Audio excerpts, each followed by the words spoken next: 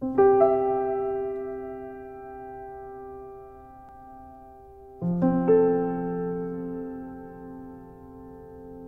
of the children here do face quite a bit of adversity. We have the gangs. We've experienced shootings in front of our door, prostitution across the street. I mean, just so many things. But still, we are able to remain positive.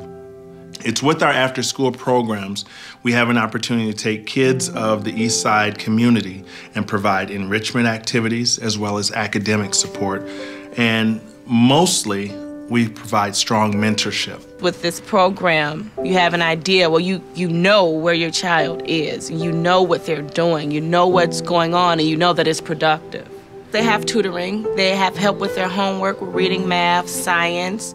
Like my oldest son, he was behind on math and some reading, so he improved that. There's always a new dance, there's always a new friend, there's always a new song they've learned, there's a different skill they mastered that they didn't know before. And, you know, it's just exciting to them. It's something else to do.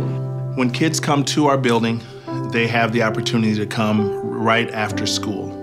And we decided a few years ago that we didn't want kids walking home at nighttime. Every day we load up all the kids that come to our program. We drive them to our program, and in the evening we drive each and every one of them home. The school system, being as tight on money as they are, it cut a lot of the music and drama and things of that nature out of their programs. And so we've decided very consciously that we're going to try to take up on some of that.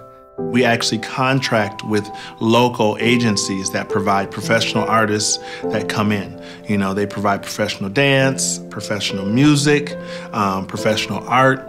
After the after-school program, we have our basketball programs. Boy Scouts, a girls program that we have going, anything that we can to make them an all-around better person. The police have been with us now, I believe, 4 or 5 years, and they have just been phenomenal. This program allows children to see us as human beings too. And so they don't always look at law enforcement as the big bad guy. They're actually able to work hand in hand, side by side with this officer, you know, and that is just awesome. Everyone there is associated with the community. They live in the areas. They see the kids outside of school. They know the families. So they are the community. If the Salvation Army was not here, like I said, this neighborhood would be, they would be hurting. They really would be. I always tell the kids, my payment is later in life when I see them going to college, working a job, starting a family, being a positive outlet to society. Being involved in the Salvation Army actually gives my little girls a chance to see that there's other things outside of life other than being out on the streets and, you know, having no other choices or goals.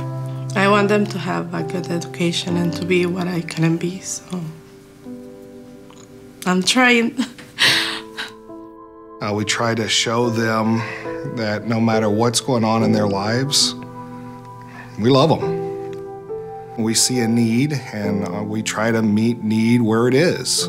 I've got 85 kids that'll be in our building tonight that I know will not be on the streets this afternoon, that will not be at a house by themselves this afternoon, that there'll be someone here helping them with their homework. There'll be someone here playing basketball with them. That dollar that you give yesterday helps us today to be able to take care of that kid.